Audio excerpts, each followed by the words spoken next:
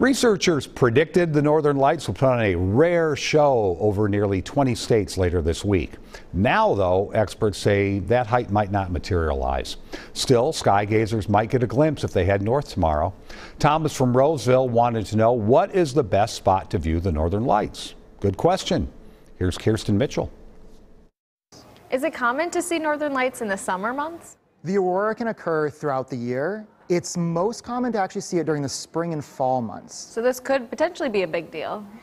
It could potentially be a big deal. Keyword: potentially. Thaddeus LaCourciere is the planetarium production coordinator at the Bell Museum. The Northern Lights are incredibly hard to predict. He says it's somewhat of a shot in the dark. We are basing our information off of the sun, which is a multi-billion trillion ball of plasma that is constantly changing.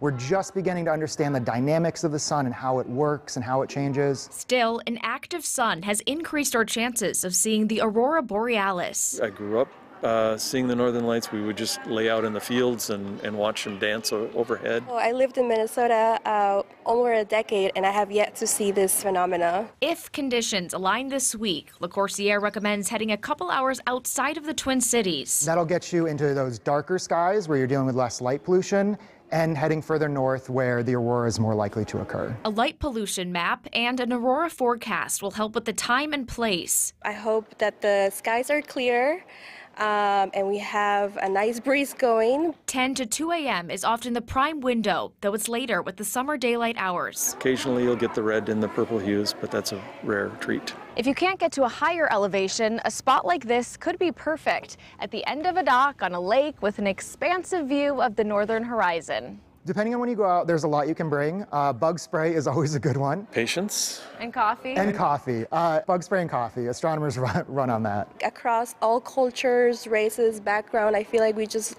really love to see those lights. Kind of a freeing experience to see Northern Lights. We are pretty lucky here in Minnesota that we do get the opportunity to see something like this, right? There is so much to see here. Astronomy in Minnesota is so exciting. In St. Paul, Kirsten Mitchell, WCCO News. One of our next weather meteorologists told Kirsten that aurora forecasts are about as reliable as weather forecasts from back in the 1950s. So, Chris, really curious what you think about that. Yeah, Frank, we've experienced that already this spring. There were times where it looked like a surefire thing. I got home, went out in the backyard. Nothing. At other times, it didn't look like anything with the aurora forecast, and people started sending in these pictures that were in the southern metro stronger than northern Minnesota. So it's incredibly hit or miss.